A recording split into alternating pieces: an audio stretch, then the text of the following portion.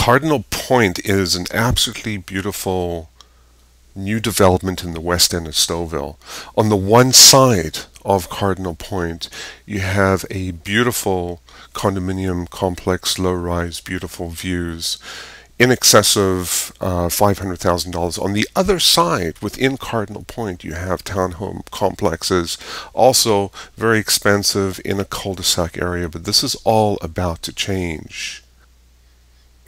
Minto Corporation, together with the town of Stouffville, has proposed the development of a high-density set of dwellings that sit in between both the condominiums and the townhouse complex, and the residents are exceptionally concerned about this. I live at 43 Crow's Nest Way, and I'm opposed to this picture, the entire picture. When I was a little girl, we used to go to the barracks in Sudbury, where some of my parents' military family lived. And when I look at this is what it reminds me of. Onto the density of the entire development.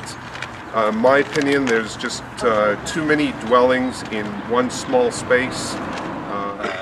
Nowhere else can you see someone's backyard in someone's front yard. It's always backyard to backyard. Shouldn't be any different here. There we go. The community is too highly populated. The population density of this area is already extremely high. But the way the picture actually show it here, I think it's a great invitation for criminals. Park that is adjacent to the commercial parking lot, which I think will invite trouble because congestion, the noise, and just the density and the number of people that are going to be living in one small congested area.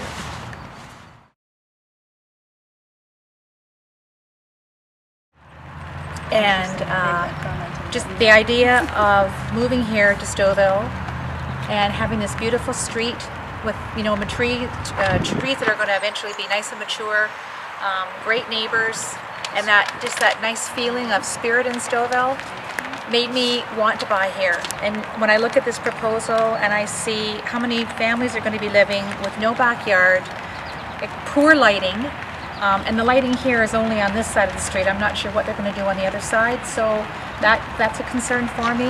The fence, we own the fence.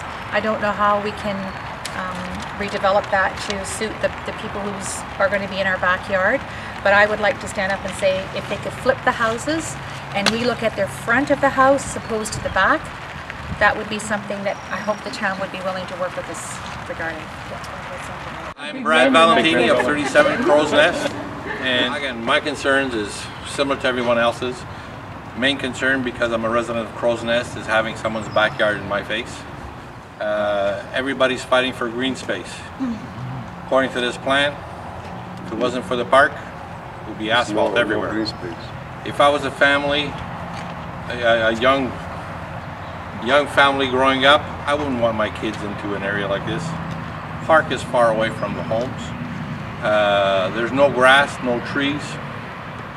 You're living in a Concrete jungle. New York exactly City. concrete jungle. You know, we're New York has got Central Park. We're going to have central population. But something's got to be done. Houses will go up, but make it more livable, more breathable for everybody, and we'll have a Stouffville like everybody wants. I'm Yarukas at 53 Crow's Nest Way, and I know that I've talked to a few of you about your concerns, and I share the concerns of most of you here. The community is too highly populated. The population density of this area is already extremely high. We'll have traffic problems, we'll have parking problems, which you've already probably talked about because it is a serious problem.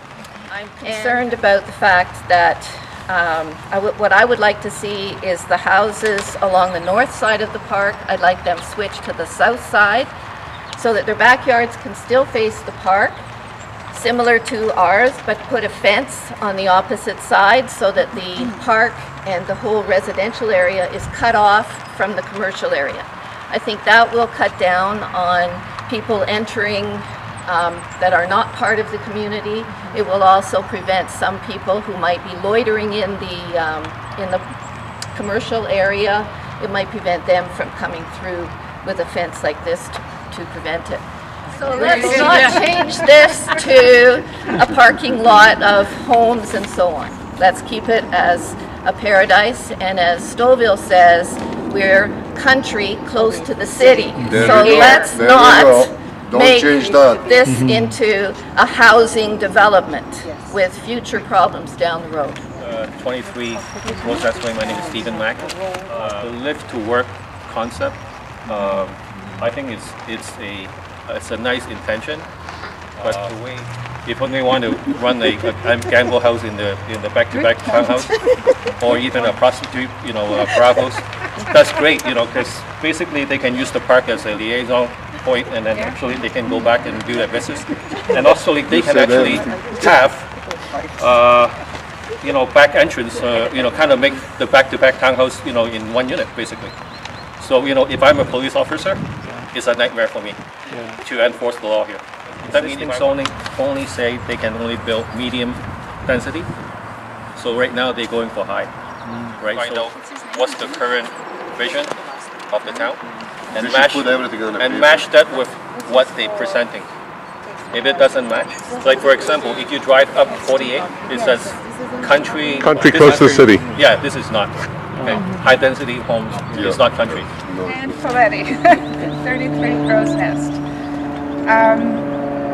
So the two biggest objections for me are the backyards facing the street, because I think it's going to be unsightly, noisy, dangerous, because my other concern is the park that is adjacent to the commercial parking lot, which I think will invite trouble, because you have kids playing in the back of a building, a commercial building, loitering, drinking, whatever, and then they'll make their way to the park, and in turn they'll get into our subdivision.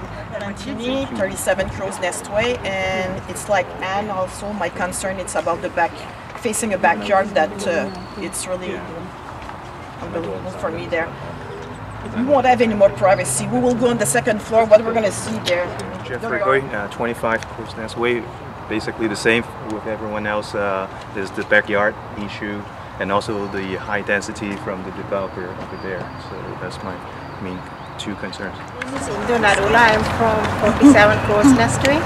I have the same concern, backyard, back of the backyard, and the noise, and there is a parking problem, and there is too many people around, and it's the density too. Jade, and I'm at 21 Crow's Nest, and I have concern also about the houses facing, backyards facing our property.